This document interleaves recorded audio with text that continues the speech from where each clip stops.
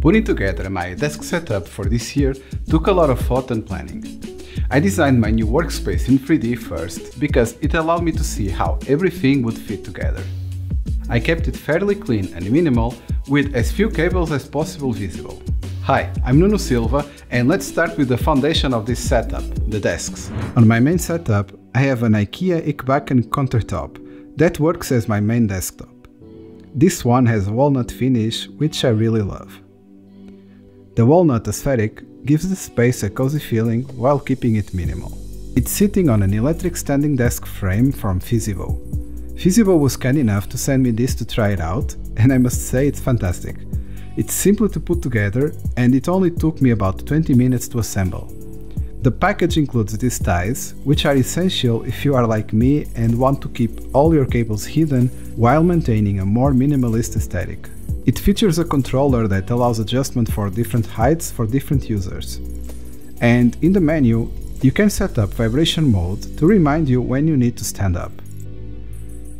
And yes, if you are into LED lights, you can program the Aurora controller with different color presets.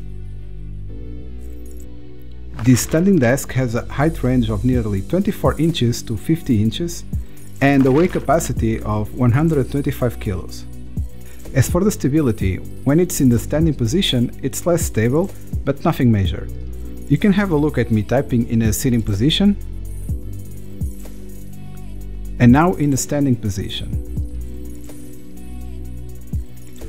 On my right side, I have another setup which has an IKEA Ekbacken countertop rocking another standing desk frame. This countertop I have had for some time is old oak, and I feel it still matches my new walnut desk. Along with the standing desk frame from Visivo, I have this balance board. It has some texture on it, and it works kinda like a massage for your feet. And at the same time you can exercise a bit by keeping balance on it. One thing that takes up a lot of desk space is the monitor stand. So I chose to mount my monitors to the desk using a heavy-duty monitor arm. I have one for each monitor, which makes it more flexible when fine-tuning the position. I have two Dell 25-inch QHD monitors in my main setup. They are factory calibrated and I got both of the same brand, so I have color accuracy for 3D rendering, image post-processing and video editing. On the back of the main monitor I attached a light bar, which helps reduce eye strain and gives a nice ambient light to the room. And powering this setup, it's my PC with a Ryzen 5900X processor, 64GB of RAM, and an NVIDIA RTX 3090 with 24GB. Since my work is mainly 3D rendering using real-time applications, a strong GPU is really a necessity. I often get asked about which laptop to buy, but that only makes sense if you have to travel a lot, since usually they are more costly, and with a desktop you can easily upgrade parts, making it more affordable. On my second setup, I have an LG 29-inch ultra-wide monitor. Since this setup is only used for video rendering and video editing from time to time, one monitor is more than enough. On this PC I still have an old Ryzen 5 2600X, but I upgraded the graphics card to an NVIDIA 3080. When compared to my old GPU, this gave me an immediate huge boost. On top of my main monitor, I have a BenQ light bar, which helps to reduce the eye strain on my eyes. You can control the light with this simple knob and set it to different color temperatures, depending on the time of the day.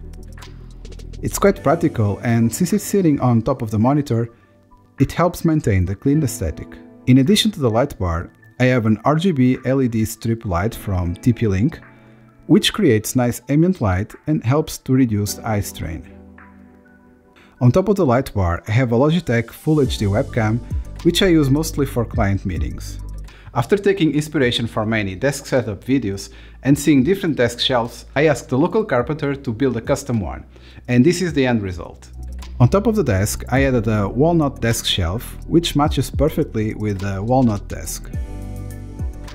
If you really want to keep everything clean and reduce clutter, this is really worth it, since it's really great to hide things like a notebook, an iPad, pens, or even your phone. Moving on to the peripherals, I have a Logitech MX Vertical. This is a vertical mouse, which can be strange for some in the beginning, but this helps to keep the arm in the most natural position, reducing wrist pain. and it has a nice design, which is a plus. As for the keyboard, I have a wireless Logitech K570, which I'll be replacing soon with a mechanical keyboard, but more on that in a future video about my desk accessories. There is no doubt that using a desk mat actually makes working at the desk a lot more pleasant, as it not only protects my desk surface, but also helps to tie together my keyboard and mouse while I'm working. Kinda in the same way a rug ties furniture together in a room, a desk mat does the same. I picked this light blue synthetic leather desk mat to contrast with a walnut desk. On the side of my desk, I have a Blue Yeti microphone with a pop filter, which I use to record my videos for YouTube or my courses, and I have it mounted to this boom arm, which is great for hiding it away when I'm done using it. When it comes to audio, I'm mostly using my speakers. I have the Edifier RT 1280T speakers, which for the price have pretty decent audio quality. They have this wood finish, which I think ties really well with my space. They also have a front removable cover that you can choose based on what looks best for you. In my case, I prefer have them stripped. But when it comes to listening clear to audio when I'm editing my videos, I use my Sony noise-cancelling wireless headphones. They have super crisp audio and I can connect them to two devices by Bluetooth. I have them connected to my computer and my phone. So whenever I'm using them and I get a call, it automatically switches to the phone. I have them hooked to the bottom of the desk with this little hook that came with a Visivo standing desk. It's really cool, this way I can keep them off my desk, keeping it clutter-free. I'm currently using a chair from Visivo. It's called the C42 Ergonomic Chair. It has different height levels and the armrest can be adjusted into several different positions as well. The lumbar adjustment is great, and this mesh material allows for better breathing. The one area I don't like as much is the seat, which is quite long, and at least for me, after some time, it's not so comfortable. So for this, I guess I'm still going back to my old IKEA chair, which has seat adjustment and works great for me. I replaced the IKEA chair wheels with these rollerblade ones, which are far less aggressive on wood floors and allow me to move it easily even on my carpet, which has a thick layer of fur. I have a USB port and card reader attached to the bottom of my desk for easy access. And underneath the desk, I have these strips that allow me to attach all the cables to the underside of the desk, making it look super clean. I have connected the power strips with some tape to the underside of the desk, and since it's a standing desk, all the cables can go up and down with it. I've left links to everything mentioned in the video in the description below. And if you haven't already, you may also like checking out my YouTube lighting setup video. I hope you enjoyed this video, and I'll see you in the next one.